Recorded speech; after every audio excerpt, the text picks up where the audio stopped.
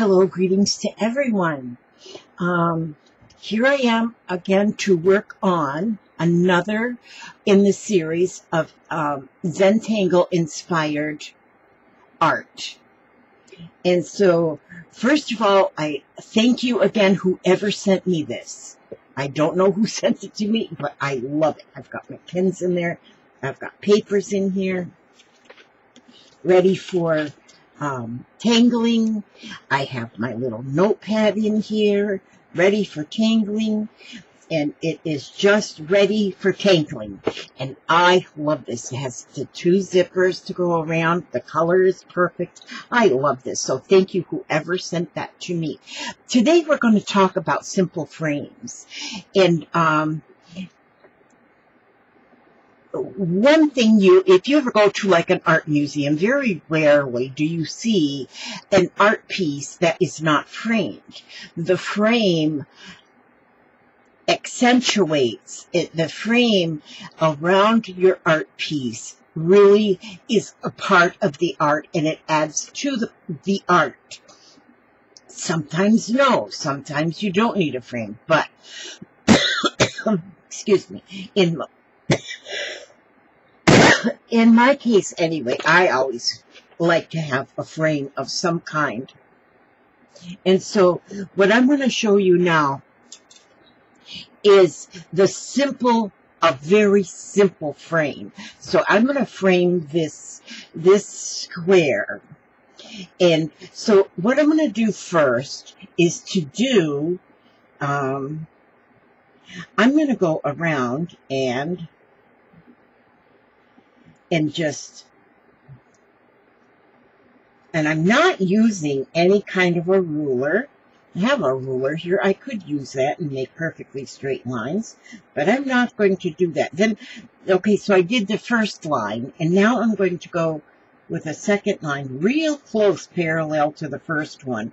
So I'm echoing that line, and I'm going inside, and I'm going to do that second line real close to the first line and just echo that line. Put my crooked where my crooked is. Okay, now I'm going to go inside again, and this time I'm going to leave a little space here because I'm going to do something in the space. So I'm going to now go like this way. And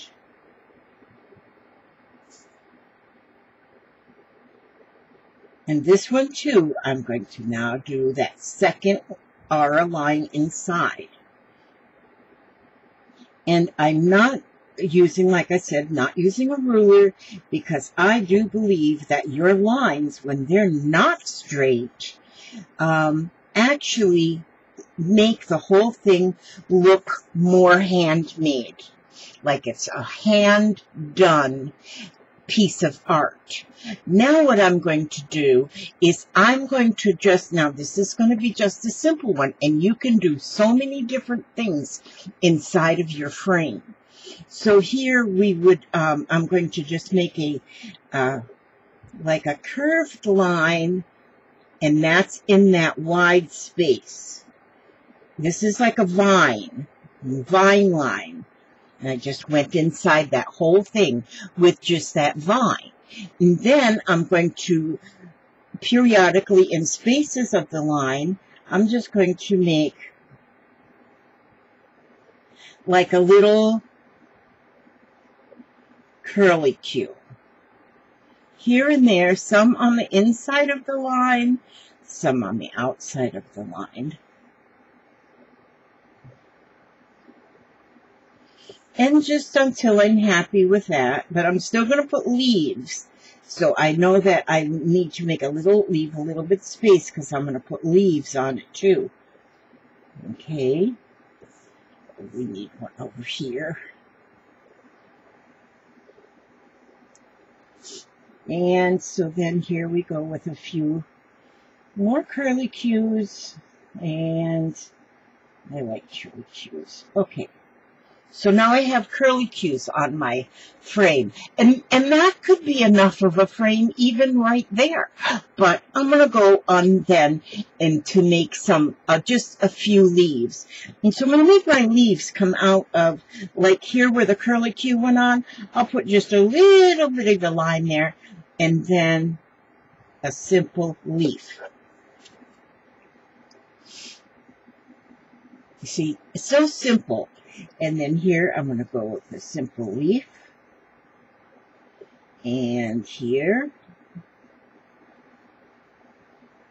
And when I do my simple leaf, all I do is make a line coming out from where that curlicue is connected.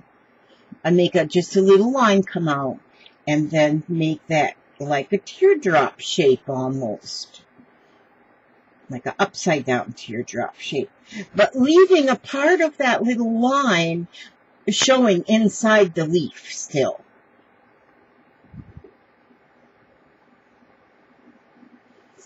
Let me see. I'm going to draw one back here.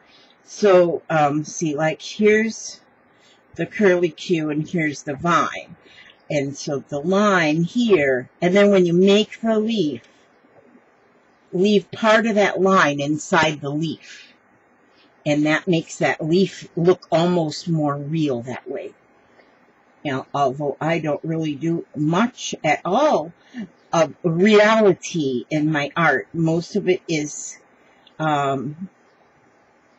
fantasy or mythical or just fun. I don't do a whole lot of anything trying to make it look real. Because if I try to do something to look like a photograph, well, I might as well just take a photograph instead. And so mine are more, there's a word I'm trying to think of and it's not coming to me. And then I can go through here then, and I can color each one of these leaves green. Or purple. It doesn't matter what color. They're your leaves. And right now it's fall. So maybe orange would be a pretty color to make this whole... Trying to get inside each one of those little spots.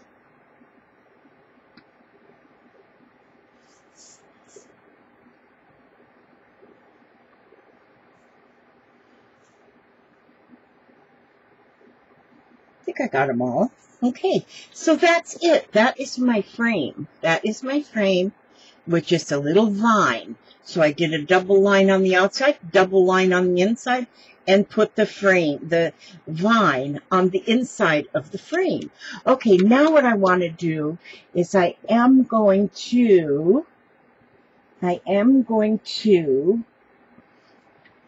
color my, I'm gonna give it some color. Just a minute, I gotta reach over here. I didn't put my, okay. Oh, there they are. There they are. Okay. Now, I'm going to use my Artesia paint, little paint pens. I love these. I do love these from Artesia. I have to say, I like painting. But the one part of the painting that I'm not real crazy about is the getting out the water, getting out the brushes, getting out all of those things. I just, I'm not a real getter-outer very good. I'm not very good at being a getter-outer. Okay, let's see what I'm doing here. I don't know what I'm doing. I'm making a big fat mess. Okay, so I'm going to go ahead and I'm going to color my leaves green. Now, like it, get upside down. Okay. This is a kit from Artesia that has 48 different colors in it. And I love this. I love this. Okay. And they're a real brush paint tip. And so, as you can see, it comes to a nice little point. And so, put on my glasses here. Helps to see. Now I'm going to just go ahead and paint just the the leaves. And now this here, doing a frame like this, if you're just doing like a quote or something inside, a Zentangle, whatever little art you want to do. I love quotes. Quotes are one of my favorite things. And so, and you learn so much, I think, also from quotes. All right, let's see. I don't want to say these pens are awesome and then I make a big mess with them by going too quickly.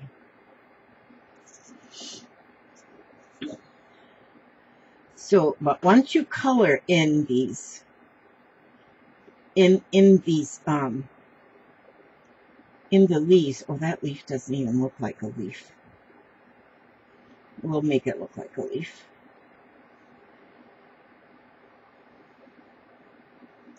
All right, so I think I'll just put a quote inside of my frame. So be thinking of a quote, and while you're working on your frame, then just be thinking of a quote that maybe you would want to add. Now, see, I've done the leaves. I gave the leaves some color, and then I want to, maybe I'll use like an orange. And I'm going to go, with the orange, I'm just going to go into the frame. But some of my leaves go over the frame, so, I mean, go over the border of the frame. So, and then again, because I didn't use a ruler, some parts of this little border of my frame are wider than others. And then when you start putting the color in it, you'll see how that the change in size really give it more dimension and more pop, and it just looks really nice. Now, if you used a ruler and got all of these lines just perfect, then I don't think there will be as much character.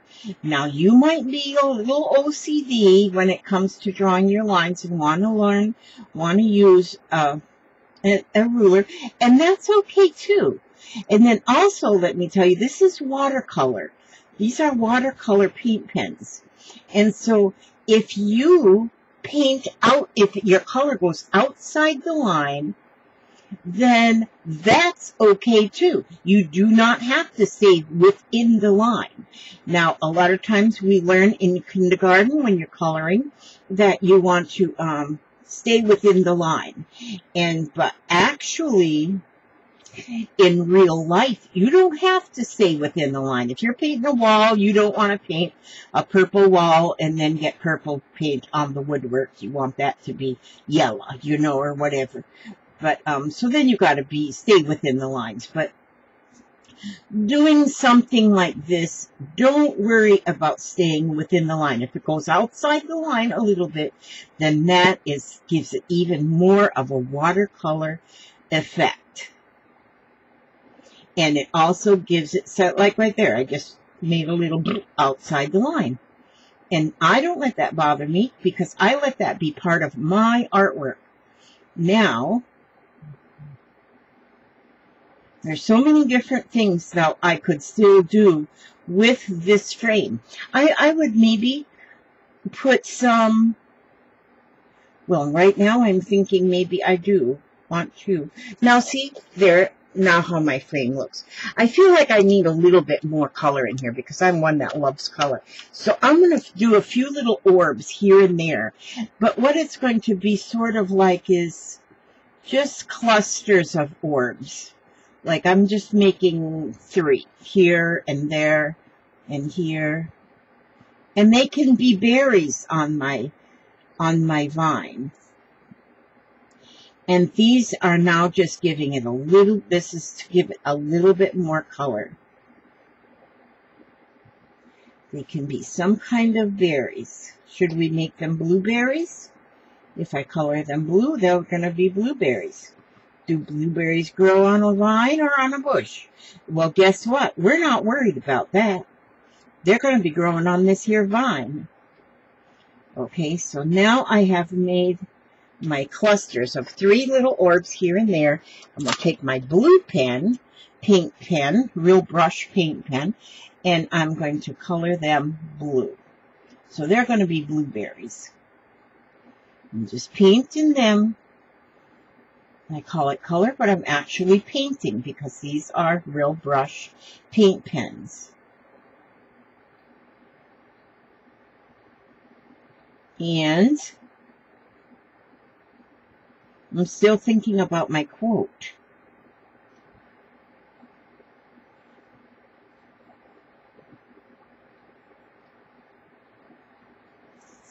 And so I'm getting a few. Now I could have made this look very autumn if I would use the autumn colors. So see, you can go with whatever colors you want to use. You can make it look very Christmassy by using the Christmas colors, and these would be holly berries. And so, but there, now I like that better because now I have more color in it. Now I could go even further and color the whole inside of this with maybe a real light blue colored pencil and have that whole thing colored. I mean, the options, it's up to you. And so, oh, excuse me, let me see. I think what I'll do, when I go get ready to do a, let me find my pencil.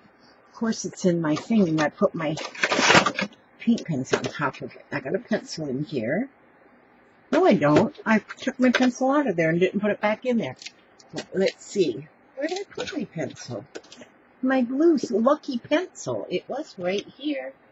Oh, well, a lot of things. Well, I'll use this one. This is another lucky pencil.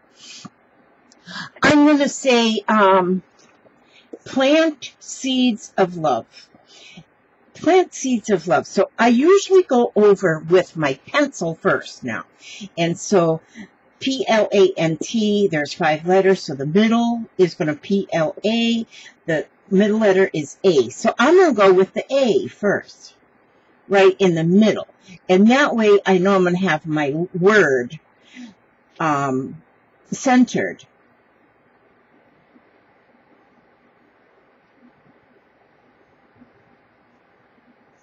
S-E-E-D-S is also 5, so I'm going to put, this is already 5, so I want it just a little bit smaller than this, so I'm going to go S-E-E, this is going to be the E here, and an E here, but I'm going to just scoot them a little closer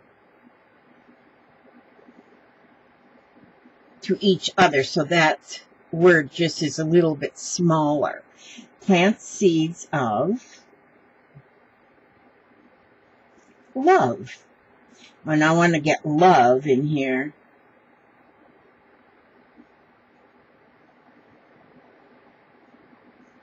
Oh, and then it looks like I got that a little bit not right, not exactly centered, so I'll put an exclamation point here at the end. Now it's centered. Okay, so now I did that with pencil. You can probably hardly not see it. So I'm going to go over my pencil with my pen now, and I can erase the pencil lines.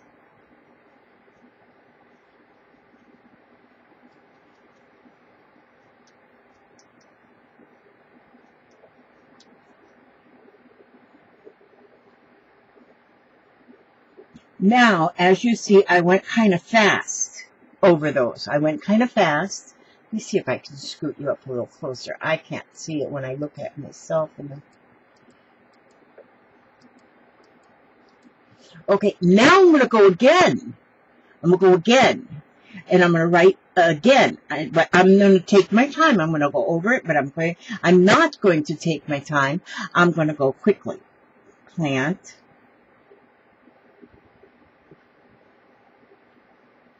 Seeds.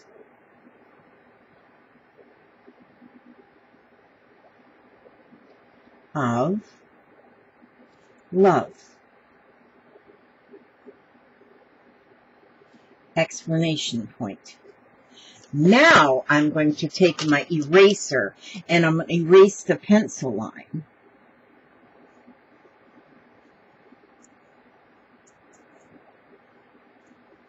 I'll get them pencil lines erased because I don't need those on there anymore.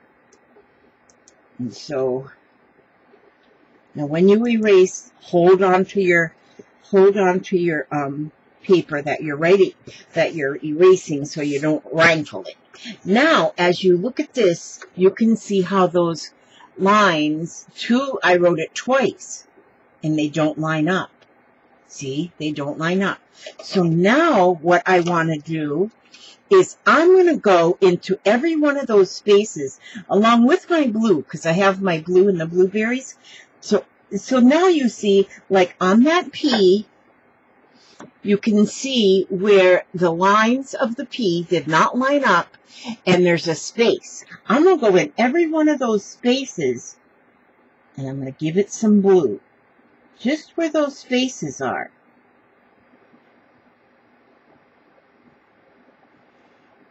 Oh, my A is really off kilter. And so I'm going to go in them spaces, then the N, every one of those spaces. And so now the bottom, the up and down line of the T seems to be nice and together, but the top line didn't, so I fill in them spaces. Now the S, I really did good on that one.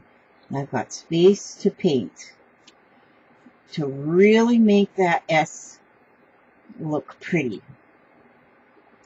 Oh, this E turned out pretty close. And then this E is different. I didn't get that one just as close, so I'm filling in them spaces with my color. And this really gives you a one way of lettering that is so simple. It is so simple and so quick, but it gives you a real sense of artistry once you put your color in. And